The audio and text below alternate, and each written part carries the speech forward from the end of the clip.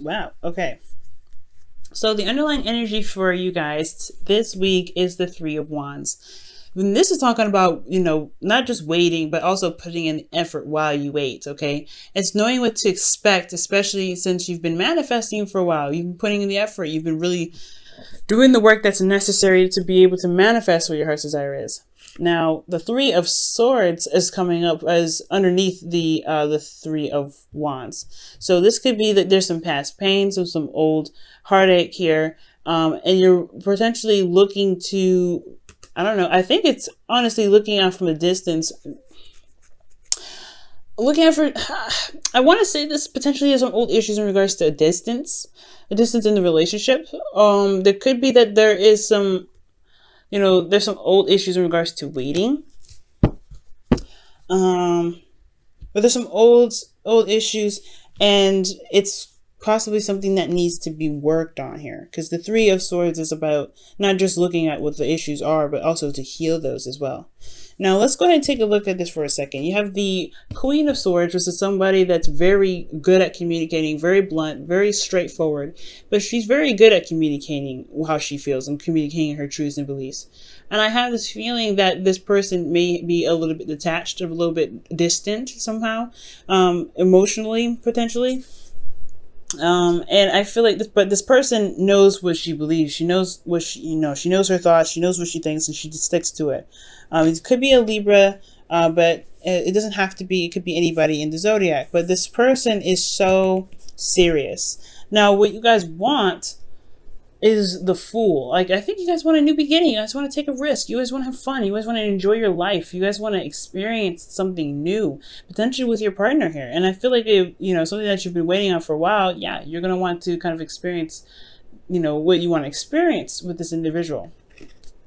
However, the thing that's keeping you from experiencing and starting something new is the King of Swords. It could be that there's somebody here that is very serious, and someone that, is very... can be hard to convince to do something or to believe something otherwise. This is a very stubborn energy. In a sense, this is also someone that's very, it's very distant emotionally, or somebody that has put up some serious truth to protect themselves because of some pain or some stress or some anxiety that they have felt in the past. Woo! Now, your advice here, Leo, is the Nine of Pentacles, which is talking about, knowing your worth, most importantly, because the Nine of Pentacles, when you get to this point here, you know your worth. You know how hard you've been. You've been working hard. You know how hard you've been working towards a certain goal, and this goal can have potentially built some strength, some sort of independence. And I feel like with the Nine of Pentacles coming up, this could be indicating that, yeah, you've come a long way. And I feel like maybe the Nine of Pentacles could be talking about, finding where finding your worth through the journeys that you've already been through. The Nine of Pentacles, she doesn't, in this energy, she has no issue going outside of her comfort zone. But it's comfortable here. It's comfortable and it's safe. And I feel like with the King of Swords, he may be stubborn. He may be, unable to kind of get out of a situation, or at least begin something new with someone, because they're very stubborn. They're very stiff. They're not willing to go outside of their comfort zone. They build a gilded cage, and they know they're safe here. But at the same time, I feel like that's the whole thing, isn't it? Like, to be confident in yourself, to be able to manifest what you want, it's going to require you to take a leap of faith with this, with this person, or with yourself, putting yourself in a situation where you're more vulnerable. And I feel like with this Nine of Pentacles, you're only vulnerable here when it suits, when not necessarily when it suits you, but when you're surrounded by what you know to be stable, that you have built and you have put time and effort into. But at the same time, that's what I feel like with this the Nine of Pentacles. It's not just knowing your worth, but also to possibly step outside of your gilded cage. This could be, the stepping outside of the gilded cage, because of the King of Swords, right? He's very serious, very stubborn. in his own right. Like he will not compromise his beliefs, his thoughts, his truth. He will not compromise that.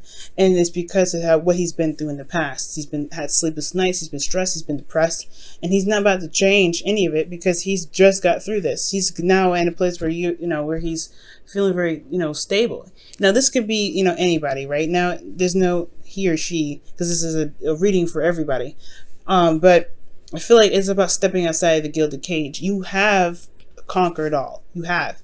But you can't, if you want something new, something has to change. Now with the feelings that's coming up for you guys, you have the Emperor. And the Emperor is a very stubborn energy in itself, right? He gets things done though. He's very action oriented. But at the same time, the Emperor, he doesn't compromise. He doesn't adjust. He doesn't sway. He just does what he wants to do and he sticks with it. And I feel like the Queen of Swords is Libra, so she does compromise. She does come up with with solutions that honors her truth and honors someone else's. But the King of Swords, he don't budge. He's like, nah. If it has anything to do with my truth, you can forget it. And I feel like the Emperor in feelings is definitely showing that there may be a bit of stubbornness, there may be a bit of hesitation or resistance regarding whatever you're trying to manifest, right? And I feel like it's not like, you've been through some stuff. That's what it's telling me, because you've been through some things. But, excuse me. But with the Emperor coming up here, it's like, okay, you can be this way, but how are you going to get to the Fool if you never leave the castle, right? How are you going to begin to stand and find fresh new horizons and new land if you don't leave the Empire for a moment?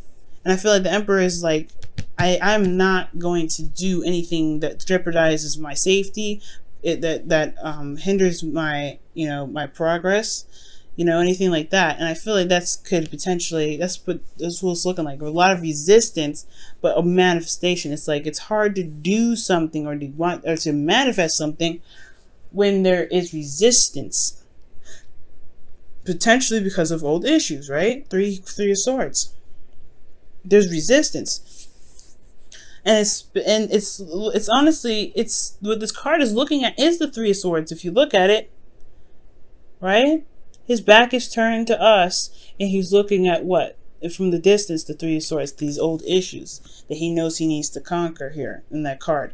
And that could be that you are dealing with somebody that hasn't dealt with their own issues yet, or you're dealing with somebody that that brings up these old issues, and you have you may not have been able to really stand in your ground because it's stressing you out. Or maybe, Leo, maybe this could be that what you want is on the horizon, is coming to you if you are open to it.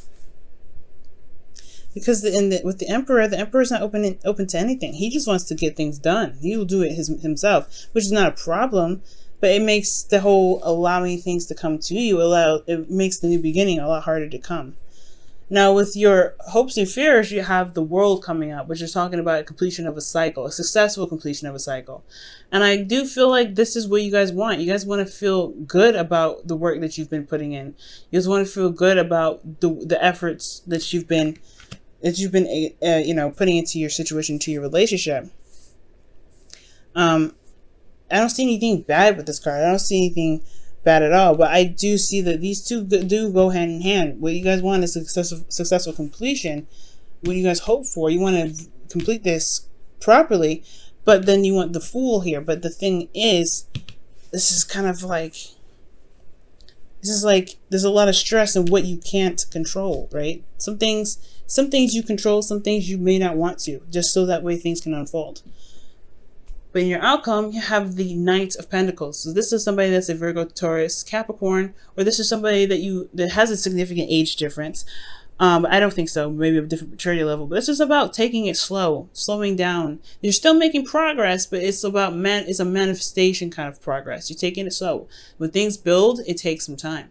So I feel like with this Knight of Pentacles, this could be that you're looking, this could be looking at the details, taking a closer look at a situation, but ultimately there is some, it's slowed down significantly. There's some things that are slowing down for the purpose of reanalysis, to make sure that it is, this, whatever you're going after is worth the effort, is worth the, the time, it's worth the it's worth the effort, whatever. Ultimately, the Knight of Pentacles could be that someone is coming in to offer you what you've been wanting, what you've been waiting for a while. Or you go after it, right? Or you go after it and you go offer something of something that you see or you feel has value.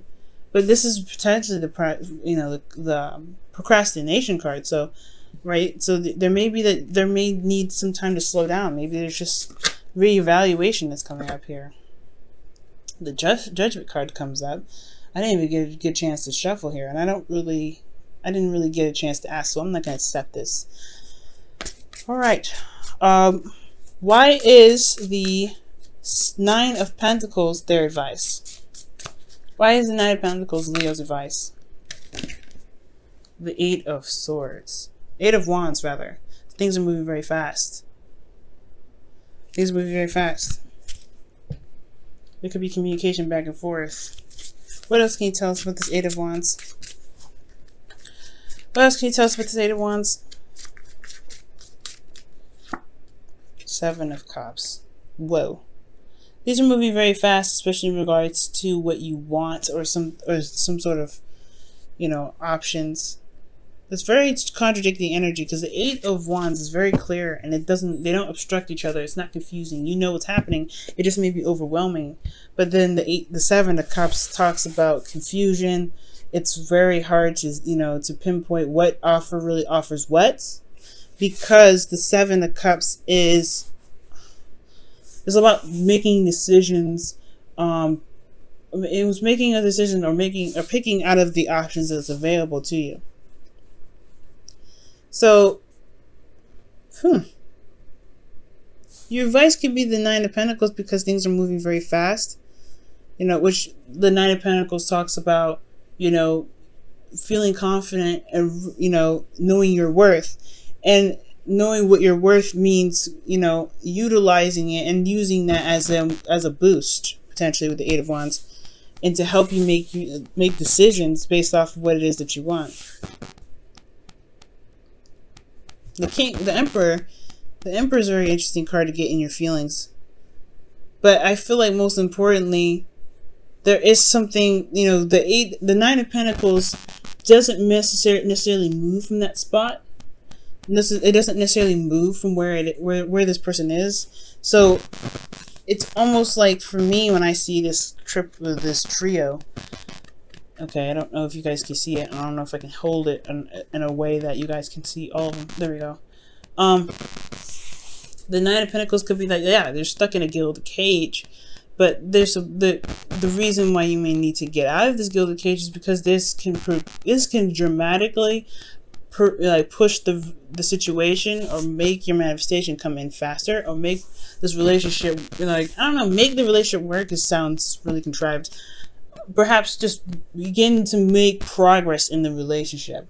Necessary progress, because you're stepping outside of your comfort zone. And there's no set way, right? There's no clear direction, or there's no clear outcome for each. But as long as it resonates with your truth, it resonates with what your heart's desire is, it should be, it's all worth it, isn't it?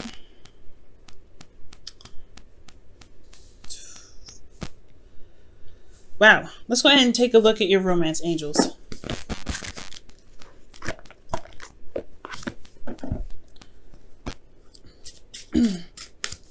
What's going on with you guys? Oh wow, past life relationship comes right out. And it says you've known each other before. Wow. So this relationship does reflect a past life relationship. Okay. Very interesting.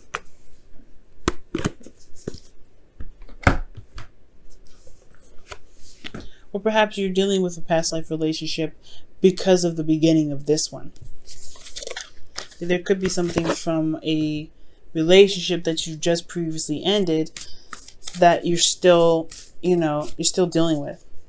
And in order to begin to build off of something new, it will potentially require you to look at those old issues and set yourself free. Because perhaps there's boundaries that are set up in place and, you know, to protect you, but now it's hindering the growth of something else. See what the Whispers of Love has to say for this week.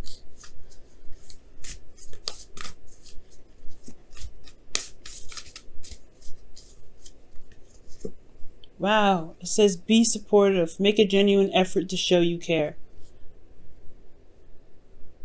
Wow, that's very interesting. That's an interesting card to get there as well.